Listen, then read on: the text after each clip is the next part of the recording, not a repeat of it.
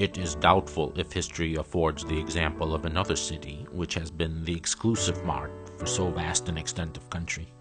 Following the lines of trade, all travel to the far west, whether for pleasure or for scientific research, all exploring expeditions, all military movements, all intercourse with the Indians, made St. Louis their starting point and base of operations. Hiram M. Chittenden.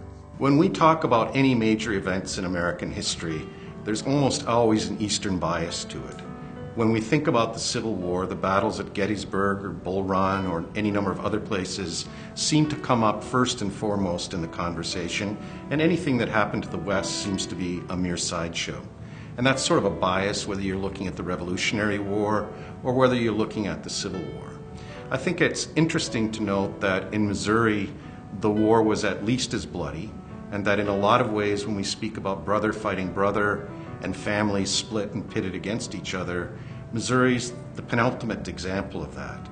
The divisions here began before the Civil War because of the Kansas-Nebraska Act and the question of whether or not Kansas was to be free or slave, with border warfare, jayhawkers and bushwhackers across Missouri's western border, beginning several years before the actual Civil War.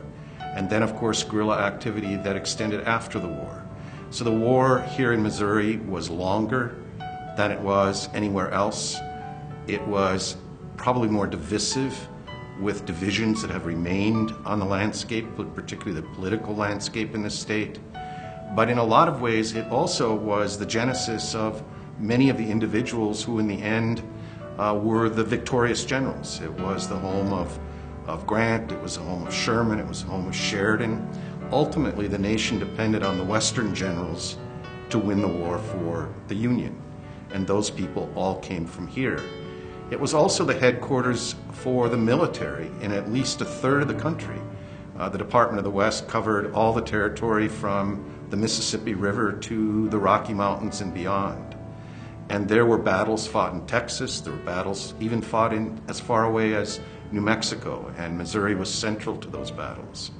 It was also a place where much of the war material for the Western War was manufactured, and I think that oftentimes that's ignored. So for example, whether it was munitions or whether it was Eads's gunboats or whether it was all kinds of other supplies that were used by the Western troops, that emanated from here. The question of access to the Mississippi River was controlled from here. Ultimately, the conquest of Vicksburg was something that was a result both of generalship that emanated from St. Louis, and Eads's gunboats were built here in St. Louis. So I think much of the country is oblivious to the fact that Missouri played a really central part in the Western war effort.